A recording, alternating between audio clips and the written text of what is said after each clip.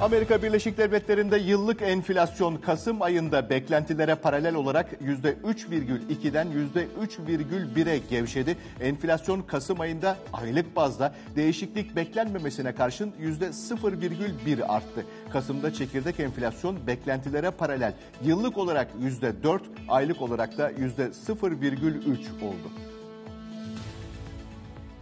Almanya'da ZÜ beklenti endeksi Aralık'ta 3 puan artışla 12,8 değerini aldı. Endeks böylece yükselişini 5. aya taşıdı. Beklenti 9,5'ti.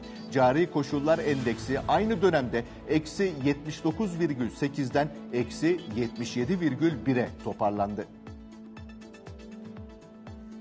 Türkiye'de inşaat maliyet endeksi Ekim'de yıllık %65,93, aylık olaraksa %2,20 arttı. Yabancıların Türkiye'de 400 bin dolar tutarında taşınmaz satın alarak vatandaşlık kazanabilmesine yönelik uygulamada değişikliğe gidilerek vatandaşlık edinimi için yapılan alımlara arsaların üzerinde yapı bulunması şartı getirildi. Hazine ve Maliye Bakanı Mehmet Şimşek, kira fiyatlarının 3 yılın sonunda gerilemesini değerlendirdi. Şimşek, kira fiyatlarındaki katılığın azalması enflasyonu düşürme çabalarımızı destekler nitelikte ifadesini kullandı. Hazinenin 5 yıl vadeli tüfeğe endeksli tahvil ihalesinde net satış 4,57 milyar lira, reel bileşik faiz ise eksi %0,01 oldu.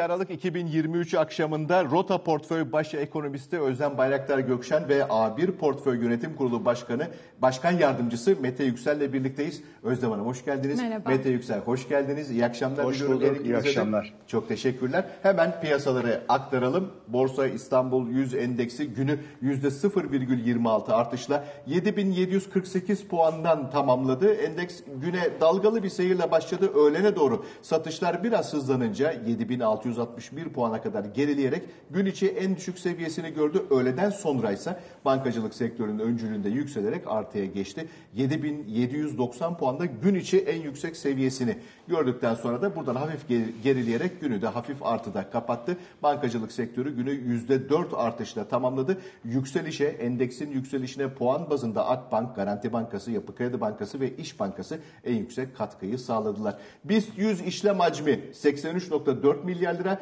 BIST tüm işlem hacmi de 112,4 milyar lira olarak gerçekleşti gün sonunda.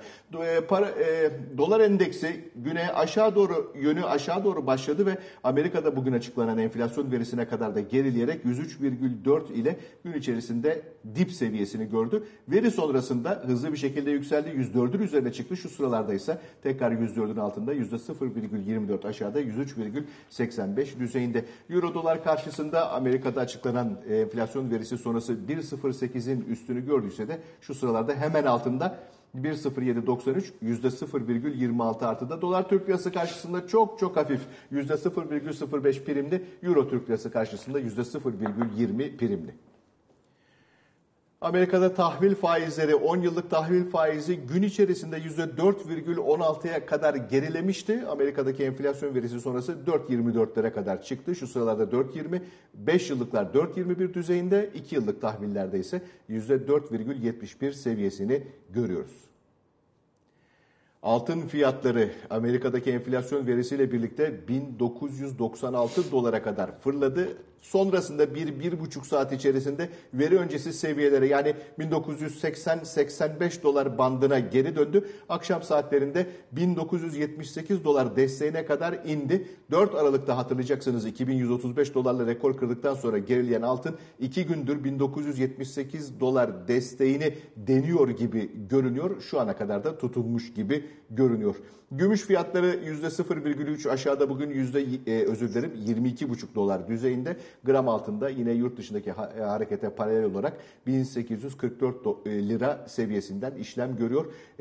Brent petrol Amerika'daki o da enflasyon verisini takip etti. Öncesinde 75,5-76 dolar bandında yatay hareket ederken veri sonrasında en azından biz yayına girene kadar 73 dolara kadar gerilemişti. Şu sıralarda da hemen altında 73 doların hemen altında 72,97'den işlem görüyor. %4 aşağıda. Keza aynı şekilde Amerikan tipi ham petrolde 68 dolara kadar gerilemiş durumda. %4,22 aşağıda. Avrupa borsalarında bugün kayıplar var. Londra'da, Fransa'da, Paris'te, Almanya'da ve de İtalya'da. Amerikan borsalarında ise vadeli işlemlerde artılar vardı. Şu anda da S&P %0,24, Dow Jones'ta %0,31 yukarıda. Başlayalım hemen. Özlem Hanım, bugün Amerika'da enflasyon verisi açıklandı. Beklentilere paralel diyebiliriz herhalde. Yani sıfır beklenirken 0,1'lik bir artış oldu. Piyasalarda da etkisi oldu ama sonra da normale dönmüş gibi görünüyor. Peki önümüzdeki seneye ilişkin beklentileri, Amerikan Merkez Bankası'na ilişkin beklentileri etkiledi mi acaba? Bence hayır. Yani çok hassas tabii piyasalar şu anda tamamen faiz indirimi görüşüne doğru ilerliyorlar ve dolayısıyla da fiyatlamalara bakıldığında çok hızlı ve aslında agresif bir fiyatlama var. Mart'a kadar çekilmiş bir faiz indirimi ki bu asla beklenmemeli bence. Yani Mart'ta bir faiz indirimi olacağını pek zannetmiyorum. Dolayısıyla da yani bu enflasyon verisi hani özellikle bir fiyatlamayı peşinden getiriyor gibi gözükmese de aslında Fed için de böyle çok yararlı bir veri gibi gözükmedi. Yani ne demek istiyorum? Aslında Fed Mart'ta bir faiz indirimi fiyatlayan piyasaya daha net bir mesaj vermeye çalışıyor, istiyor ama veriler de biraz onu desteklese şu sıralarda iyi olur. Dolayısıyla hani belki biraz beklentilerin üzerine çıkan bir enflasyon verisi olsaydı fiyatlamalarda daha bir dengelenme yaşayabilirdik. Şimdi yarınki FOMC toplantısında Fed'in o iletişim durumu biraz daha zora giriyor tabii. Yani Powell biraz daha sert konuşmak zorunda. İşte gerekirse faiz arttırımı yaparız söylemini tekrar edecek ama piyasa için ne kadar bir anlama gelecek o önemli. Burada ekonomik projeksiyonlar mesela ne yönde evrilecek? Yani muhtemelen aslında enflasyonda aşağı yönlü revizyonlar görmeyi bekleyeceğim bir ekonomik projeksiyon seti olurdu. Orayı yapıp üstüne aslında ben faiz indirmeyeceğim hemen demesi de biraz zor olacak. Dolayısıyla bence yılın en zor FOMC toplantılarından, iletişim anlamında en zor FOMC toplantılarından biri olacak. Enflasyonda şunu söyleyebiliriz. Bu Cleveland Fed'in enflasyon tahmin modelini yakından takip ediyoruz. Nowcasting, şimdi tahmin yöntemiyle ilerliyorlar. Yani her gün o enflasyon tahmini güncelleniyor. Tabii geldiğimiz süre itibariyle daha yarısına bile gelmedik aralığın ama benim anladığım manşet enflasyonda Aralık ayında biraz daha yüksek bir enflasyon olma durumu söz konusu olabilir. Dolayısıyla aynı şey Euro bölgesinde de enflasyonda hafif aylık artışlar bekleniyor. Bu biraz merkez bankalarına zaman kazandırabilir. Ama yani bu birkaç aylık duruma rağmen şunu söyleyebilirim. Bu para politikası sıkılaşmasının enflasyon kazanımları artık çok net. Hem ABD tarafında hem Euro bölgesi tarafında ve bunun para politikası sonuçlarını Mart kadar erken olmasa da 2024'te çok net bir biçimde ve beklenenden daha hızlı bir biçimde görme ihtimalimiz yüksek. Haftalardır da konuşuyoruz burada. Evet. Aylardır belki. Pekala. Mete Yüksel, enflasyon, Amerika'da enflasyon rakamları açıklandı. Yarın akşam da Özlem Hanım'ın söylediği gibi Fed'in toplantısı var. Bundan sonrası yarın akşamki toplantıda elbette hani söylemi nasıl değerlendiriyorsunuz, nasıl bir söylem olabilir onu da soracağım. Ama bir doların bundan sonraki seyri, doların kuvveti bir de bono piyasasındaki rally'nin varabileceği dip nokta açısından neler söyleyebiliriz, neler öngörebiliriz acaba?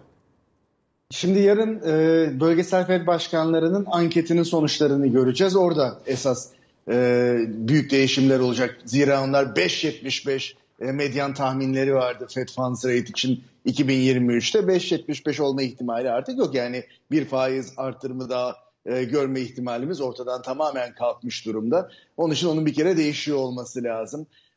Onun dışında 2024 için de 5.25 vardı orada medyan beklenti olarak. Şu anda 5.25 değil 4.25 falan var 2024 sonu için. Tabii ki elbette ki swap fiyatlamasıyla aynı yere kendisini koyma zorunluluğu yok bölgesel Fed başkanlarının, medyanın, ama bir şekilde bir miktar aşağı gelecektir. Orası 4.75 mi olur, 4.5 mu?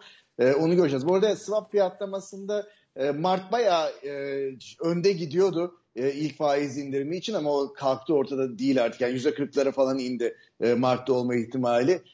İlk indirimin Mayıs'ta olması bekleniyor. %75-80 arası bir ihtimal veriliyor. Bakalım, yani bu işte dot plot yarın önemli olacak gibi duruyor. Yani yumuşak iniş için her şey elimizde var şu anda. Yani Amerikan ekonomisi büyümeye devam ediyor. Hatta 4.9 ilk okumadaki büyümeyi işte 5.2 olarak 3. çeyrekte yıldan yıla revize ettiler en son rakam olarak. Yani büyüme yerinde. 9.1 Haziran 2022'de gördüğümüz enflasyonu bayağı işte 3.1'ler seviyesine indirmişiz. 2 tamam en nihai hedef. Manşet için de değil bu arada, PCE için, hatta çekirdek PCE için o %2, ama manşet üstünden gidelim. Yine muhteşem bir başarı var burada yumuşak iniş için. Ama şunu da unutmayalım. En son hareketi biz işte Ağustos'ta gördük ve yapılan hareketlerin aslında ekonomiye yansıması 8 ay ile 2 yıl arasında bir zaman alıyor. Yani 2024'te şu anda kestiremediğimiz bir takım şeyler olabilir. Yani resesyon demeye dilim varmıyor, ama bir şeylerde aşırı yapılmış olması gerçeğiyle yüzleşilme riski var. Ondan dolayı da hani 2024 biraz tahmini güç bir yıl olacak. Bir de eş zamanlı olarak ayda 95 milyar dolarlık bir likidite yakması söz konusu. Yani Fed bilançoyu hızlı bir şekilde 95 milyar dolar aylık küçültüyor. Bankaların elinde de işte bu 95 milyar dolarlık küçülme bizim kafamızı gözümüzü yarmasın. Kötü günler için biriktirdiğimiz tampon var, oradan yiyelim dediği işte gecelik olarak Fed'e emanet ettikleri rakam da son hız düşüyor. Yani 3 ay önce 1.6 trilyon dolardı. Şimdi 800 milyar. 3 ay sonra da sıfıra inecek. Ondan dolayı da hani orada da pek bir buffer kalmıyor, kendimizi kollayabileceğimiz, resesyonu engelleyebileceğimiz. Tekrar bir QE'ye mi gider? Hani onları mı konuşmaya başlarız? Bilmiyorum, ama bu yani 8 ayla 2 yıl arasında bir gecikmeyle meyvasını verme durumu biraz olayı enteresan hale getirecek. Pekala. Özlem Hanım, şöyle devam edelim. Bir süre, uzun bir süre yüksek faiz ortamında kalmaya devam edeceğiz, ama yurt dışında büyük merkez bankaları faiz arttırım süreçlerinin sonuna gelirken biz içeride daha henüz o noktaya gelmiş değiliz. Türkiye'nin de anlatmak istediği bir hikayesi var. İşte CDS'lerimiz geriledi, opsiyon oynaklığımız 7.60'larda, dolayısıyla özellikle carry trade açısından nasıl etkileyecek bizi, nerelere taşır bu durum? Şimdi ben 2024 konusunda bir süredir de altını çizdiğim gibi geçmiş yıllarla karşılaştırıldığında gelişmekte olan ülkeler için daha olumlu bir resmin olduğunu düşünüyorum. Bir kere global faiz hadlerinde artık en yükseği gördüğümüz artık yavaş yavaş aşağı gelecek bir çerçeveyle karşı karşıyayız. Bence küresel sermaye hareketleri için en belki de ılıman ve şanslı koşul olan küresel anlamda bir yumuşak inişe doğru ilerliyoruz. Dolayısıyla bu bence sermaye hareketleri açısından son derece elverişli. Yani ABD yumuşak inişi çok net bir biçimde ilerletiyor gibi gözüküyor. Biz burada yaklaşık 1,5 sene resesyona girdi mi girmedi mi, küresel resesyon endişeleri diye aslında ne fiyatlamalar yapıldı. Oysa ki verilerin hiçbiri onu göstermiyordu. Şimdi ise birçok uluslararası kuruluşun 2024 tahminlerine de baktığımızda önemli bir büyümede soğuma bile beklenmiyor. Yani çok sınırlı bir geri çekiliş belki bekleniyor. Burada elbette Euro bölgesi ve Çin global anlamda ekonomik aktiviteyle ilgili bir risk unsuru, ama ben enflasyondaki kazanımlarla beraber özellikle Euro bölgesinde o ekonomik aktiviteyi çok fazla derinleşmeden resesyon ya da soğumanın manevra alanıyla tekrar o dipten çıkarabilme imkanlarına yavaş yavaş ulaştıklarını da düşünüyorum. Çünkü stagflasyon görünümündeyken mesela Euro bölgesi için hani yapacak çok da bir şey yok o ekonomik aktiviteyi tekrar canlandırmak için, ama 2.4'e kadar düşmüş bir manşet enflasyon var. Dolayısıyla gelecek dönemde enflasyon kazanımlarının devamıyla beraber bu yüksek faiz ortamıyla aslında bir manevra alanı da sağlanacak. O yüzden bu çerçevede, bu küresel koşullar çerçevesinde sermaye hareketleri için bakıldığında gelişmekte olan ülkeler açısından bence olumlu bir senaryo.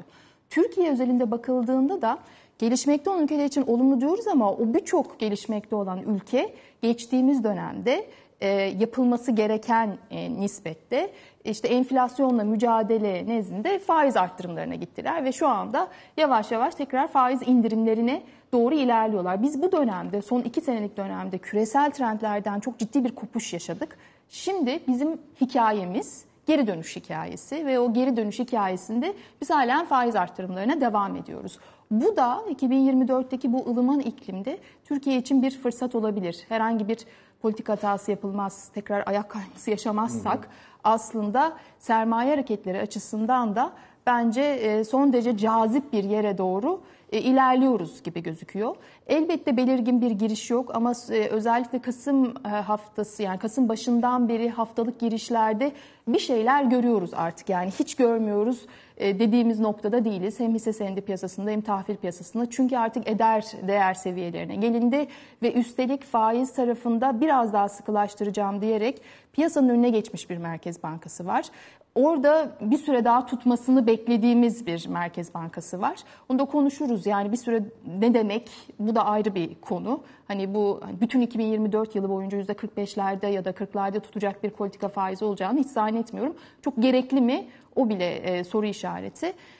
Ama bu düzlemde Türkiye bu rasyonel politikalara devam ederse bence 2024'te küresel trendten olumlu yönde payını alır ve özellikle ihtiyacımız olan döviz likiditesinin iyileşmesi açısından da bir kanal açmış olur açıkçası. Tam bu noktadan hemen Mete Yüksel'e dönelim. Mete Bey, petrol fiyatlarında 75 dolarda tutunmaya çalışan bir Brent petrol, 70 dolarda tutunmaya çalışan bir Amerikan tipi ham petrol bugün itibariyle o seviyelerin altına gelmiş gibi görünüyor. Bu bizim açımızdan hem cari açık hem de enflasyonla mücadele konusunda elbette olumlu bir durum gibi görünüyor ki cari açıkta da üst üste 2 ay bu yıl fazla verdik. Gerçi beklentilerin altında oldu ama fazla vermeye başardık. Petrol fiyatlarındaki bu bizim için olumlu gidişat acaba nereye kadar devam edebilir? Çünkü teknik analizlere bakıldığında hani 75 doların altı, 70 doların altı çok da makul görünmüyor yorumları yapılıyor ama sanki piyasa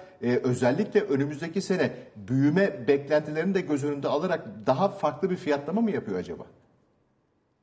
Global büyüme ile ilgili endişeler petrolü 73 dolara getirdi Brent petrol fiyatı olarak baktığımızda. Amerikan tipi ham petrol Amerika dışında hiçbir yere satılmadığı için bizi gerçekten hiç bağlamıyor. Biz Brent'çiyiz.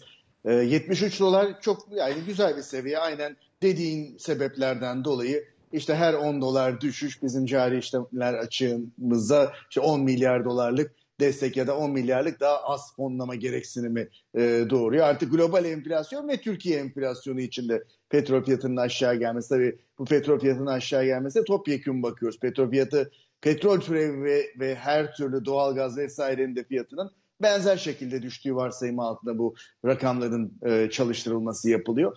Bizim için fevkalade pozitif olacaktır. Orada birkaç tane belirleyen var. Evet, global işte özellikle Çin'in %0.5'lik eksi enflasyonu hem aylık olarak Kasım ayında hem yıldan yıla bakıldığı zaman eksi 0.5. Yani normal bir ülkede eksi 0.5 enflasyon gelse ne kadar güzel, başarılı Merkez Bankası enflasyonu düşürüyor diye kutlamalar, havai fişekler olur ama orada ya resesyon oluyor, dünyanın üretim merkezi, bunlar eksi enflasyon varsa halimiz harap korkusu yaşamaya başladık. Ondan dolayı 80 küsur dolarlardan 73 dolarlara geldi. Ya, haklı da çıkabilir bu endişeler. Biraz önce bahsedilen mevzu, yani 8 ay gecikme görürsek biz yapılmış olan hareketlerde belki 2024 içinde hakikaten bir resesyonla yüzleşme riskimiz olabilir. Ama ben bu seviyelerin hani korunmasını beklerim. Yani modelleri 70-75 arasındaki dolar petrol Brent seviyesinden çalıştırsak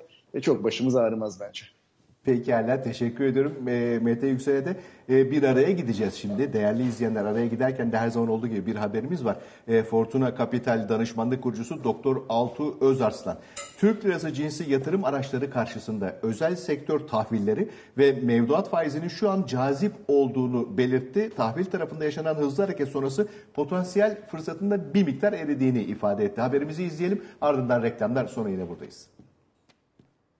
ÖST'ler gerçekten çok cazip. Tabii burada hani hangi şirketlere de iyice bakmak gerekiyor. Bazen şöyle oluyor, yani herkes giriyor mesela, en yüksek faizi kim veriyorsa diye bakıyor da yani o faizin o kadar yüksek olmasında bir sebebi var. Sonuçta burada ÖST dediğimiz tahvili aldığınızda mevduat kadar risksiz bir getiriye paranızı emanet etmiyorsunuz. Ama ÖST'ler de çok cazip. TL mevduat da bence 90 gün vadede falan çok cazip mevduat oranları var. Yani bir ayın üzerinde, bir aylık mevduat faizinin üzerinde, %50'nin üzerinde 89'a 92 gün arasında TL mevduat rakamları var. Bence bu da çok cazip. Yani tasarruf sahipleri bunu da tercih edebilirler. ÖST'ler de çok cazip. TL tahvil tarafında ben yerli içinde, yabancı içinde şu yaşanılan hareketin çok hızlı olması ve oradaki likiditenin de, hacim de sınırlı olması sebebiyle faizlerin artık orada arz edebileceği potansiyel fırsatın çoğunun ben gittiğini, hani böyle bütün kaymağın çöpün eridiğini düşünüyorum. Bu yüzden orası biraz şu anda çok cazip değil. Belki gelecek senenin başında işte biz biraz daha faiz indirimi görürsek, oradaki piyasa koşulları da biraz daha otursa yeniden cazip olabilir. Ama hani böyle güvende kalmak isteyen yatırımcılar için en azından ÖST'nin belli bir kısmıyla TL mevduat bence çok cazip şu anda.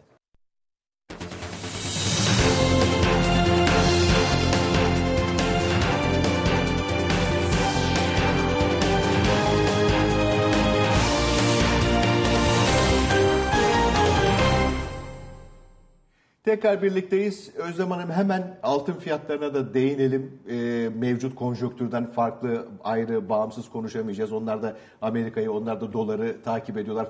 Fed faizli toplantısını takip ediyorlar. 2135 dolar zirve.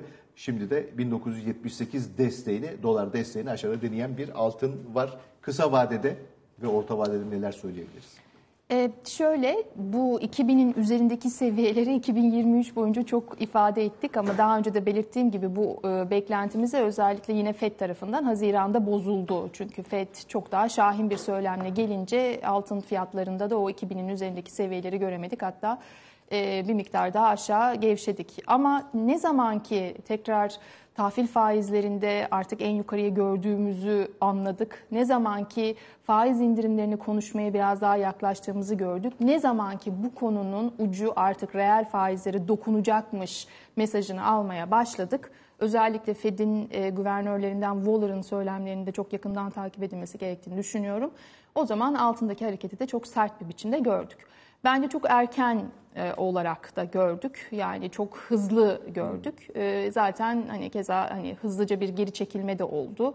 Gelecek dönemde eğer veriler biraz Fed'in elini biraz rahatlatar nitelikte olur ve aslında piyasalardaki bu agresif fiyatlamayı desteklemez nitelikte olursa özellikle altın fiyatlarında biraz daha çok kısa vadede hafif bir düzeltme, yine geri geliş görebiliriz. Ama genel çerçevede bakıldığında bence altın son derece olumlu bir resim çiziyor ve bu 2135 seviyeleri bence bir ön gösterimde 2024'ü düşünürken çok basitçe gerçekten reel faiz tarafında önemli aşağı yönlü bir hareket bekliyorsanız ya da artık yükseliş beklemiyorsanız bile bu altını destekler nitelikte olacaktır. Altını destekler nitelikte olan başka bir unsur da aslında jeopolitik riskler.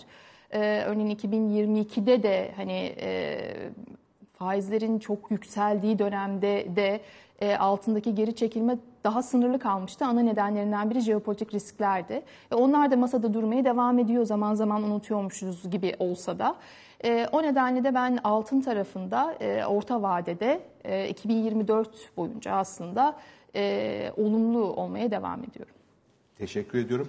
Mete Yüksel, yurt içinde en önemli gündem maddelerinden bir tanesi de asgari ücret görüşmeleri. 11 Aralık'ta toplantılar yapılmaya başlandı. Bir sonraki toplantı 18 Aralık'ta.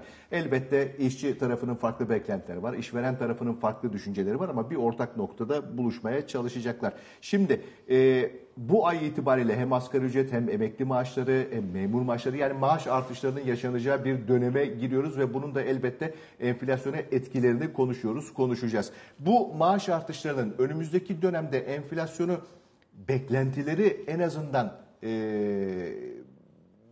raydan çıkarma ihtimalini görüyor musunuz siz? Birincisi. İkincisi, acaba kamu önümüzdeki sene 31 Mart'ta biliyorsunuz bir yerel seçim gerçekleştirecek. Burada popülist harcamalar acaba yabancı yatırımcıların da ara sıra sorduğunu duyuyoruz.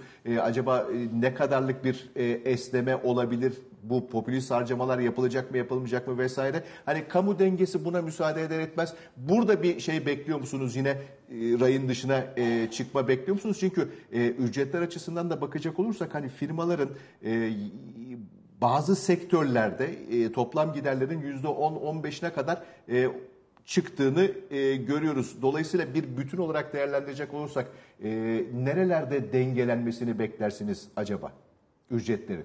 Yani popülizm ve işçi-işveren ilişkilerinin çok daha ötesinde bir itibar kazanma süreci içindeyiz. İtibar kazanırken de ağızdan çıkan bazı laflar var ve o ağızdan çıkan laf da diyor ki biz artık geçmiş enflasyona bakıp bu düzeltmeleri yapmayacağız. Gelecek enflasyona bakacağız. Gelecek enflasyona bakma yöntemleri vardı. Yani %36'ya da bakabilirsin. OVP'de ayrı bir şey var. Merkez Bankası hadi piyasa katılımcıları anketindekini baz alsak %44'ler civarındadır.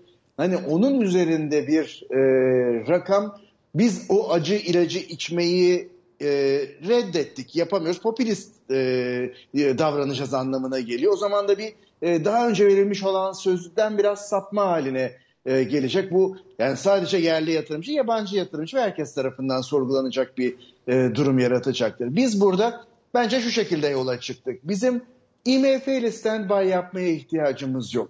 IMF'nin vereceği acı ilaçların kendimize göre uygun halini kendimiz hazırlar ve biz bunu içme şeyini gösteririz. İşte potansiyelimiz var. Kendi başımıza kendi tedavimizi yaparız diye çıktık.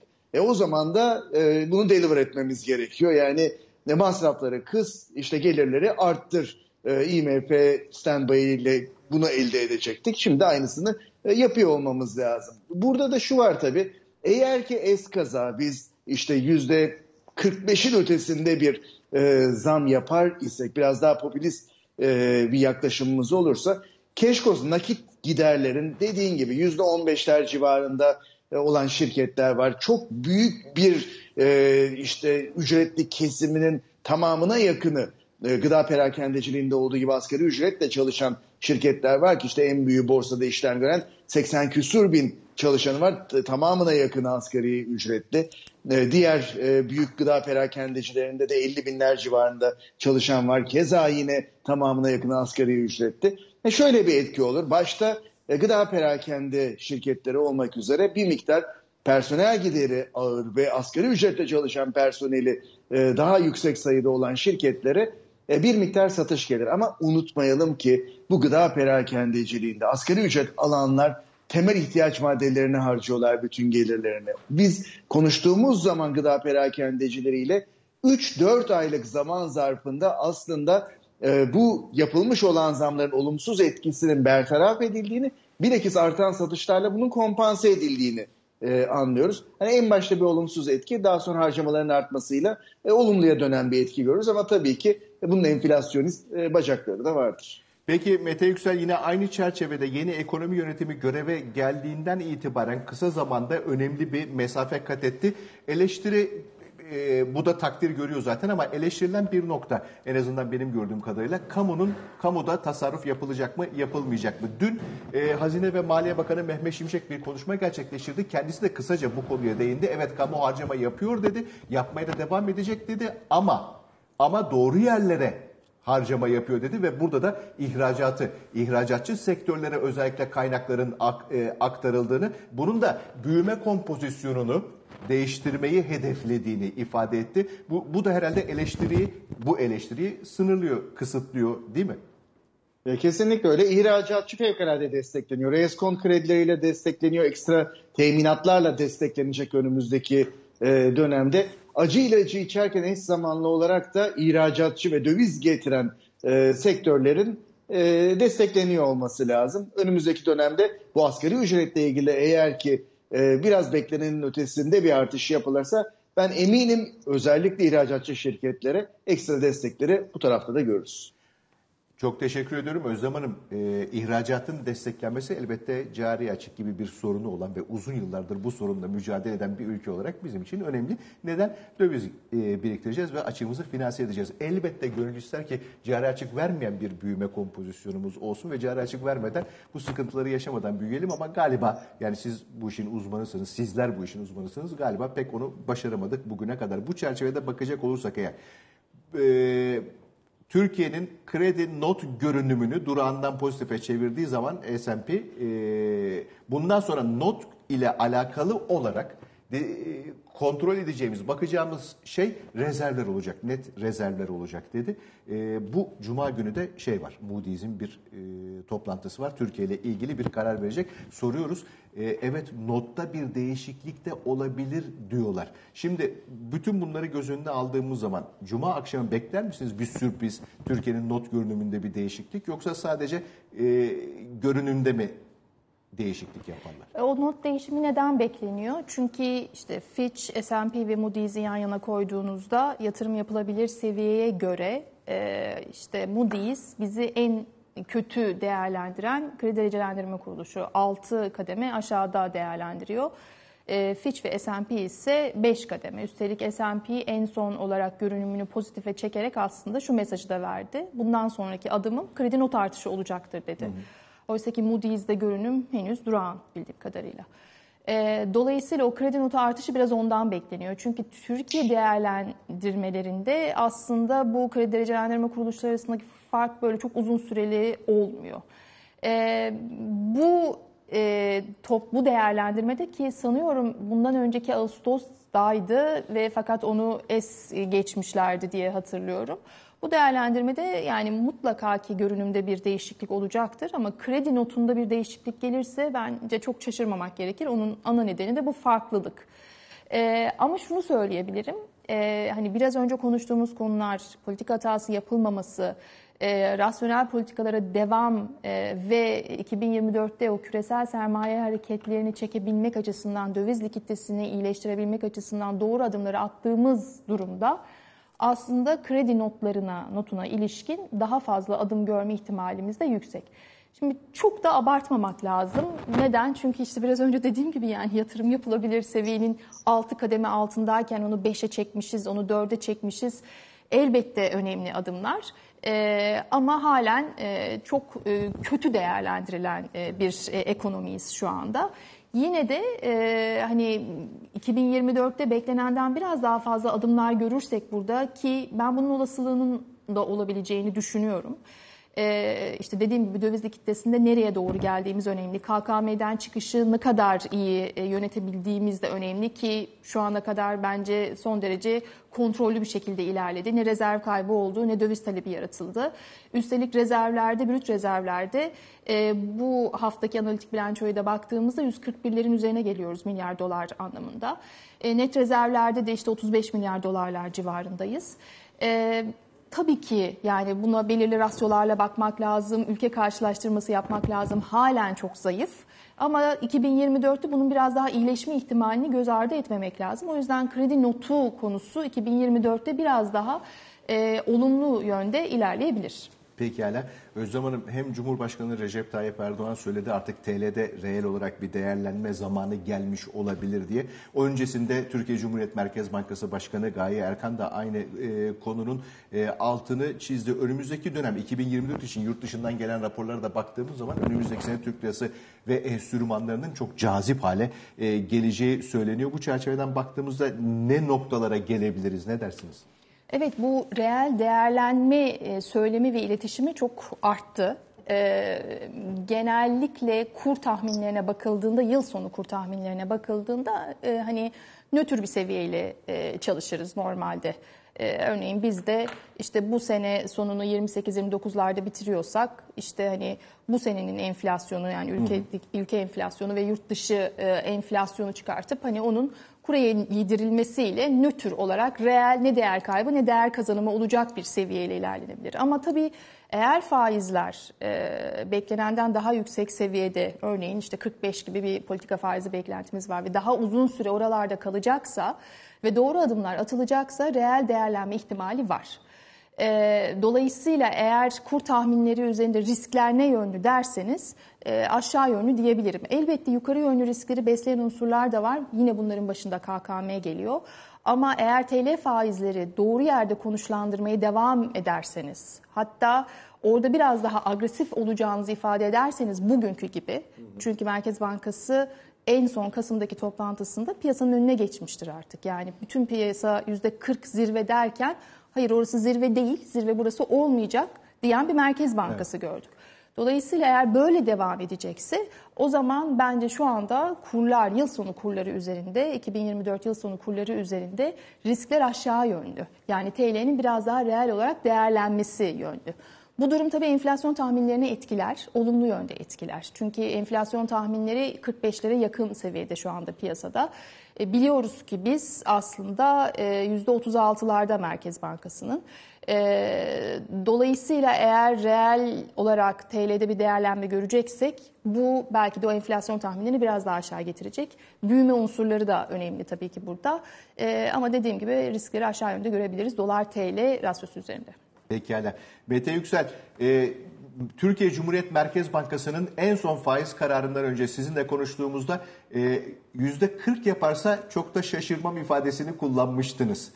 Şimdi Merkez Bankası dedi ki parasal sıkılaştırmanın sonuna yaklaşıyoruz. Yani bitirdik, Özlem Hanım'ın da vurguladığı gibi bitirdik değil, parasal sıkılaşmanın sonuna yaklaşıyoruz. Bu zirveyi nerede göreceğiz acaba sizce? Ve mevduat çerçevesine de bakacak olursak acaba nasıl fırsatlar sunuyor? Ne dersiniz?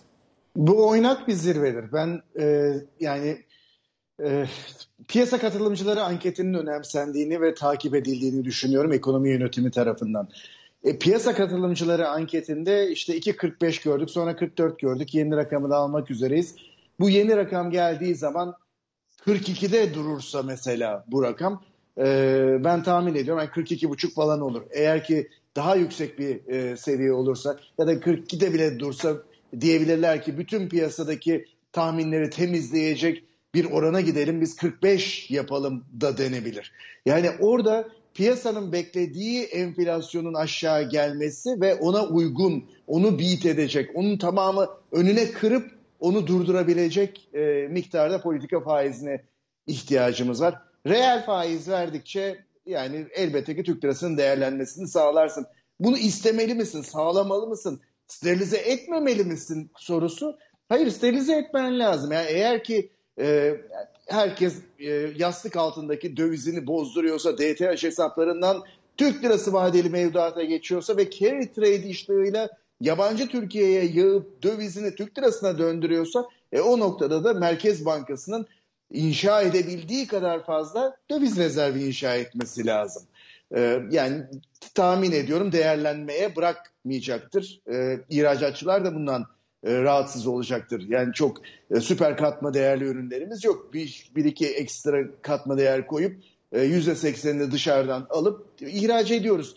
Ondan dolayı bizim için hani o %20'lik Türk lirası maliyetlerin düşük tutulması fevkalade önemli. Ondan dolayı da ihracatçıyı da üzmeme adına TL'nin miktar değer kaybetmesine izin verilmesi gerekiyor. Ama o sonunda herkes mutlu olur. Yani ihracatçı da mutlu olur. Rezerv biriktirdiğimiz için yabancı yatırımcı da olumlu bir döngü içine sokar. Bugüne kadar bu işte vicious cycle dediğimiz kendi kendini içinde olumsuz bir şekilde besleyen bir süreçteydik. Şimdi olumluya doğru döneriz. Eğer ki rezerv birikiyorsa daha fazla yabancı açı, daha da hızlı Türk lirası değerlenme eğilimine girer. Değerlenmemesi gerektiği için daha hızlı rezerv biriktiririz. Böylece makro dengelerimiz kurulur. Pekala. İşin bir de Mete Bey kredi boyutlarına bakacak olursak tüketici kredileri tarafında bir miktar hareketlenme varmış gibi görünüyor. Belki de yavaş yavaş yeni seviyeler kabul edildi. Diğer taraftan tüketici kredileri tarafına da baktığımız zaman orada da ciddi bir iç talep dengesi gözetilmeye çalışılıyor. Nasıl değerlendirirsiniz kredi piyasasını da faiz ortamında? Alarm verici görürüm. Yani şu geldiğimiz faiz ortamında tüketici kredisinde bir artış varsa bu problemli alacağı dönme potansiyeli taşıyan bir artıştır. Bankaların da eminim buna çok dikkat ettiklerini. Fakat hani %1.36'dan kredi kartından dümdüz teminatsız bir şekilde nakit çektiğimiz günler geride kaldı. Şu anda aylık %4, 5, 6 faizlerle tüketici kredisine bir kafa kaldırıyorsa tüketici kredileri bu sağlıklı bir büyümeye işaret etmeyecektir. Zaten istenen şey de bu değildir. Yani ne ev kredisinde işte ikinci evde BSMV istisnası vesaire hepsinin geriye döndürüldüğü bir ortam içindeyiz. Zaten desteklenmeyen bir ortamdayız.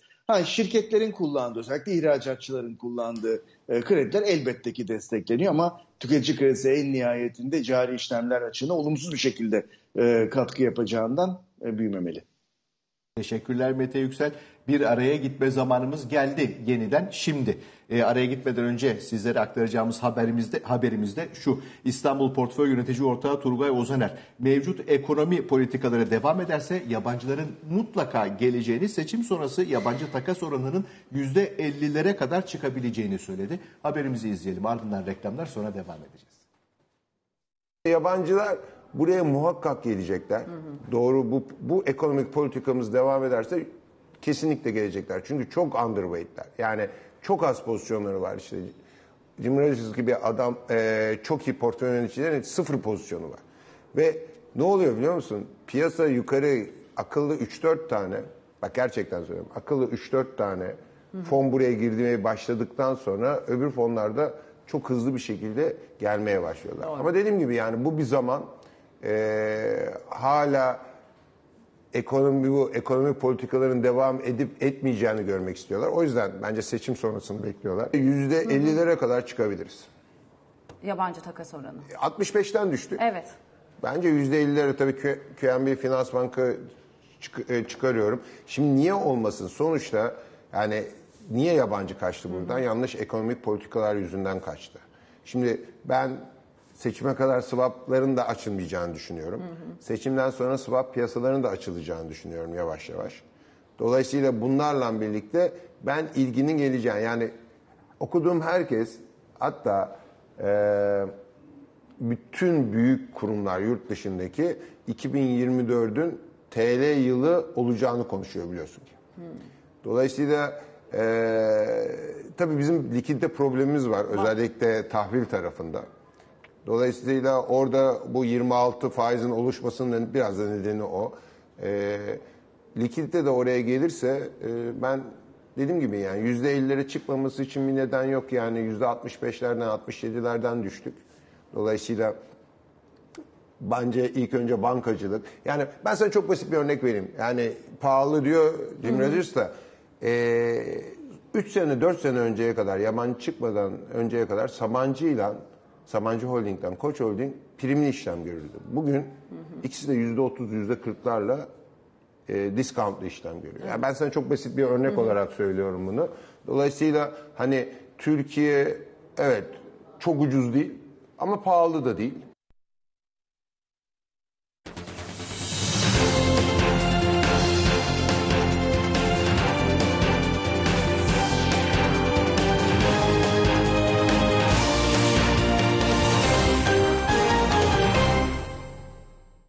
Programımızın son bölümündeyiz. Hemen Özlem Hanım'a dönüyoruz. Özlem Hanım, az önce asgari ücretle ilgili size de soracaktım ama ondan sonra reklam girdi vesaire, unuttum. Eklemek isterseniz o konuda da dinleyelim sizi. Bir de döviz kurlarını soracağım. Önümüzdeki sene bir yerel seçim var. Yıl sonu beklentileri var. Bir dalgalanma bekliyor musunuz önümüzdeki sene için? Buyurunuz. Asgari ücretle ilgili aslında şöyle... Yani bir asgari ücret artışı olacağına ilişkin artık net bir söylem var. Bu da aslında hani enflasyonla mücadele nezdinde geçtiğimiz dönemde yılda 2 kere yapılan ücret artışlarına ziyade işte bir kazanım gibi. Ama tabii ücretli enflasyonist ortamda en çok yara alan kesimlerden biri ve geçtiğimiz dönemde enflasyondaki yükselişin ana nedenlerinin de aslında mevcut ekonomi politikaları olduğunu düşünürseniz adil de davranmak gerekiyor. Şimdi ekonomi yönetiminin açıklamalarına bakıldığında 2023 yılı boyunca asgari ücrette yapılan artışların aslında enflasyonun üzerinde olduğu ifade ediliyor. Dolayısıyla da gelecek dönem enflasyonuna atıfta bulunuyor. Bu minvalde de diyorsunuz ki demek ki en az %40 gibi bir artış olabilir. Ve enflasyon tahminlerinizi yaparken bu çerçevede ilerliyorsunuz. Burada da Merkez Bankası'nın daha yeni aslında enflasyon 3. dönem enflasyon raporunda çalışmasında şunu görüyoruz. Her %10'luk asgari ücret artışının enflasyona geçişkenliği 1.2 yüzde puan kadar bir şey. Şimdi tabii şu da var, hesaplamalara bakılınca bu Türk İş'in özellikle açlık sınırı verilerinden yola çıkarsanız aslında hala kompanse edilemeyen ücretli için aslında satın alma gücünün eridiği bir yer de var. Onu da karşılayıp üstüne gelecek dönem enflasyon beklentisini koyarsanız belki %50'lere kadar çıkabilecek bir beklenti oluşur. Yani özetle aslında ne bekliyorsanız desiniz hani %40-50 aralığında bir asgari ücret artışı olabilir. Bunun enflasyonist etkisini de biz ilk 3 ayda çok hızlı görürüz. Ve işte bu çalışmadan da yola çıkarak aslında 4-5 puan gibi bir şey görmemiz mümkün. Mevcut enflasyon tahminleri içinde aşağı yukarı bence bu zaten göz önüne alınıyor.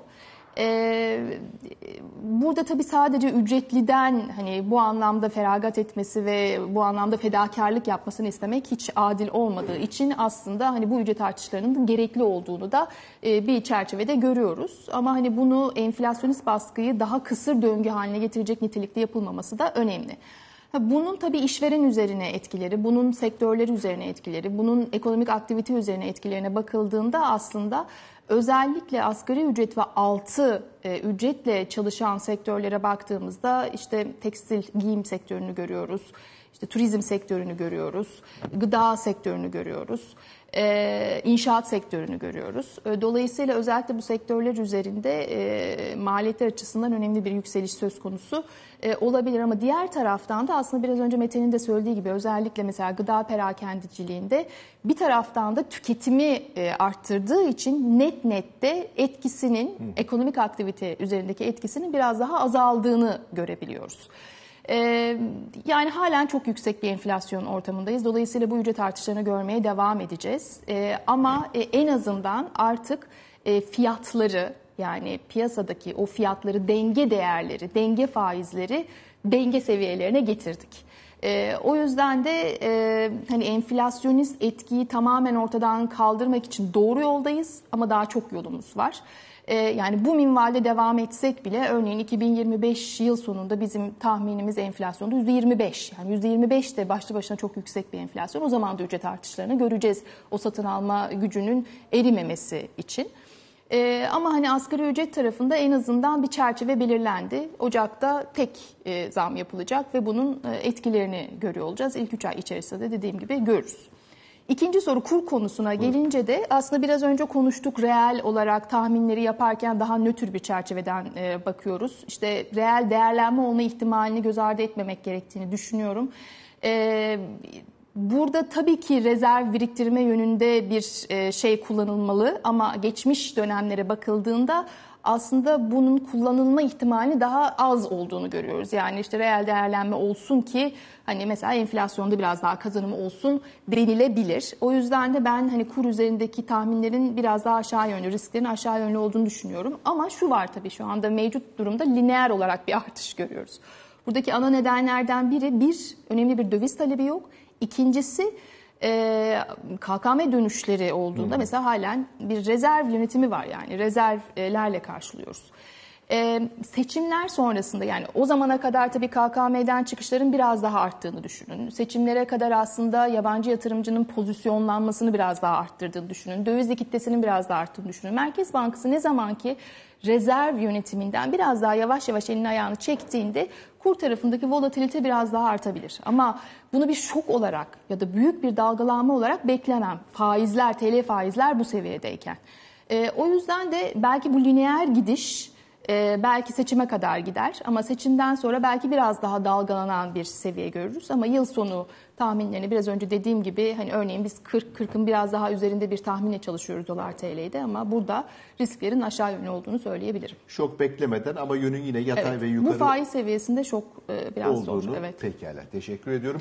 Mete Yüksel bugün sert düşüşlerin ardından borsada %0,26'lık bir artış izledik. Bankacılık sektörü bugün %4 bir artış gösterdi. Bank of America'nın raporunun da etkili olduğunu söyleyebiliriz herhalde. Çünkü endekse puan bazında en çok katkıyı yapan hisse senetleri de bankaların hisse senetleri oldu. Kısa vadede yıl sonuna kadar bir değerlendirme yapacak olursak eğer Borsa İstanbul için neler söyleyebiliriz?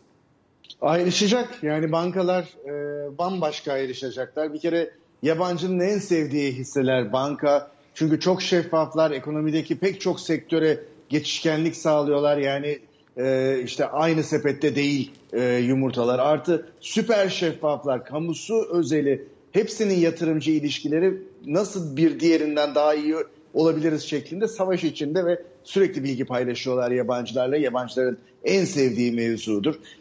Bankalar Turkey proxy'dir. Yani sadece banka almak suretiyle bir ülkedeki genel riske ortak olabilirsin. Ondan dolayı bir kere yabancının sevdiği, zaten yabancı girişi başladı. Yerel seçim sonrasında daha da artması bekleniyor.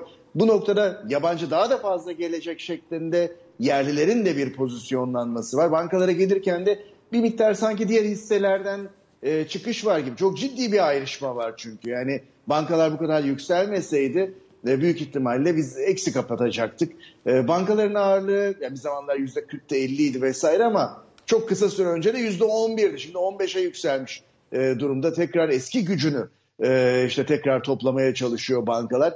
Bankalar güzel olacak. 4. çeyrekte bir kere enflasyon endeksi tahvillerin bir koruması olacak. KKM çok eleştiriliyor ama bankacılık sektöründe vade uyumsuzluğunu tedavi etti. Ondan dolayı yükselen faiz ortamından eskisi kadar büyük darbe yemiyor bankalar. Hızlı bir şekilde yükselmiş faizleri işte kredilerine yansıtıyor. Mevduat daha uzun vadede kendini işte düzeltiyor yukarıki faizlerle. Velhasıl bunların hepsi bankacılık sektörü için pozitif. Problemli alacaklara bakıyoruz. En azından bu tüketici kredisiyle ilgili söylediğin şey beni korkuttu. Onun dışında problemli alacak diye bir şey yok şu anda. Belki önümüzdeki sene ekonomi çok ciddi yavaşlarsa bir takım sebeplerden dolayı o zaman konuşacağımız bir mevzu ama bu bankalar ona dirençli olacak. Bir de bu enflasyon muhasebesiyle ilgili tamam enflasyon muhasebesine bankalar işte geçmeyecek vesaire. Fakat diğer geçecek olan şirketlerde de çok ciddi olumsuzluklar görüyorum. Yani ciddi olumsuzluğu da FAVÖK'lerde görüyorum. Eldeki stoklar bir ay stok tuttuğun zaman aslında o tuttuğun stoğu %3,5 enflasyonla büyütmen lazım. Başka bir şekilde söyleyecek olsak mesela %7 marjı olan bir şirketi düşünün. Operasyonel kar marjı. Bugüne kadar %7 marj yaptığını o şirket zannediyor ve biz de hepimiz öyle zannediyoruz. Enflasyon muhasebesine bir geçeceğiz. Stokları bir ay elde tutma süresi olan şirketin stoğu %3,5 yukarıya gidecek. O zaman %7 olan marj aslında %3,5'muş şeklinde hepimiz aydınlanacağız. Yani başka bir deyişle FAVÖK'ler yarıya inecek pek çok şirkette. Onun için hani bankacılık dışı tarafta risk alıp da oradan bir darbe yemektense görünen bir şey var bankalarda. Bayağı monetary assetle dolu. Çok büyük bir enflasyon muhasebesi hiti yemeyecek. Onun için bankaları seviyoruz. A1 Portföy Yönetim Kurulu Başkan Yardımcısı Mete Yüksel, çok teşekkür ediyorum. Ağzınıza sağlık. Rota Portföy Baş Ekonomisti Özlem Bayraktar Gökşen, çok teşekkür ediyorum. Ben teşekkür Ağzınıza ederim. sağlık. Değerli izleyenler, şimdi Amerika Birleşik Devletleri'ne gidiyoruz. Ciner Medya Grubu Amerika temsilcisi Ali Çınar'a uzanıyoruz. Tek platform, tüm dünya. Philip Capital sunar. Ali Çınar merhabalar. Bugün Amerika'da önemli bir veri açıklandı. Yarın yine veriler ve toplantılar var. Sizi dinliyoruz. Evet Murat, yayınlar diliyorum. Gelen yeni enflasyon verisi ve Fed'in kararı yarın için merakla bekleyiş içinde.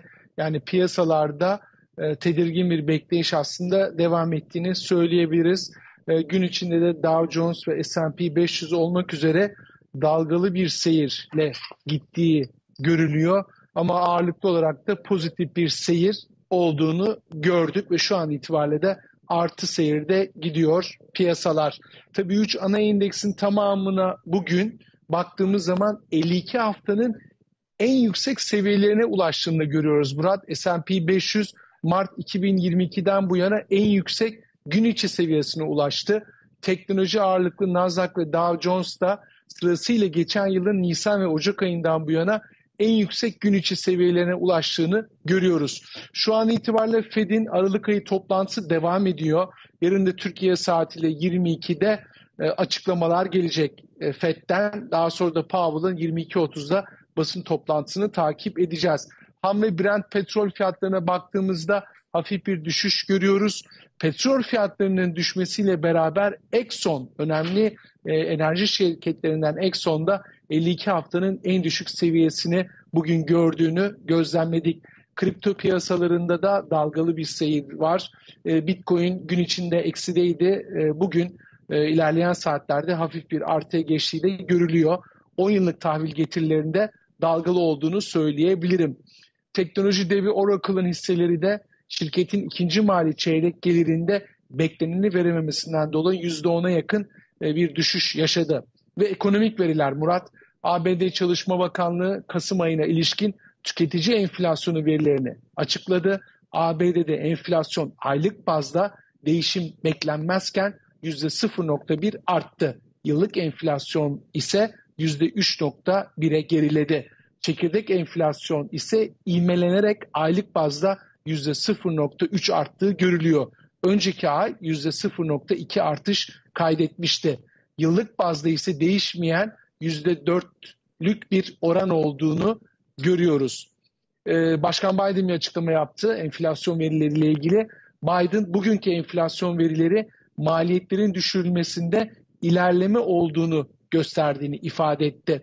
Aynı şekilde Hazine Bakanı Yellen'dan enflasyonla ilgili bazı açıklamalar geldi. Wall Street Journal'ın bugünkü toplantısında Yellen ABD enflasyonunun kesinlikle anlamlı bir şekilde düştüğünü belirtti ve mevcut seviyede enflasyonun kademeli olarak Fed'in %2 hedefiyle uyumlu seviyelere düşmemesi için hiçbir neden olmadığını belirtti. Yani Biden yönetiminden ekonomiye ilgili pozitif, olumlu ve verimli bir açıklama geldiğini bugün gün içinde gördük.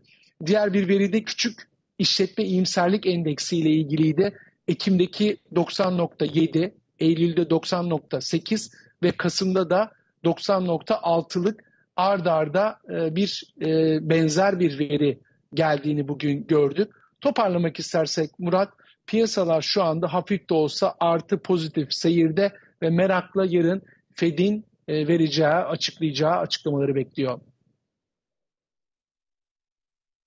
Tek platform, tüm dünya. Philip Capital sundu. Teşekkür ediyoruz Ali Çınar'a da ve son olarak ekranlarınıza vadeli işlemler ve opsiyon borsasında geçen son rakamı da getiriyoruz. VIOP 30'da en son geçen rakam 8.487 seviyesinde diyoruz. Veda ediyoruz. Değerli izleyenler, kapatmadan hemen hatırlatmamızı da yapalım. Bugün günlerden salı biliyorsunuz. Yaklaşık 8 dakika sonra Ali Sunal'la aramızda programı ekranlarınızda olacak. Bu hatırlatmayla birlikte veda ediyoruz. Yarın yine aynı saatte tekrar birlikte olana dek hoşça kalınız. İyi geceler.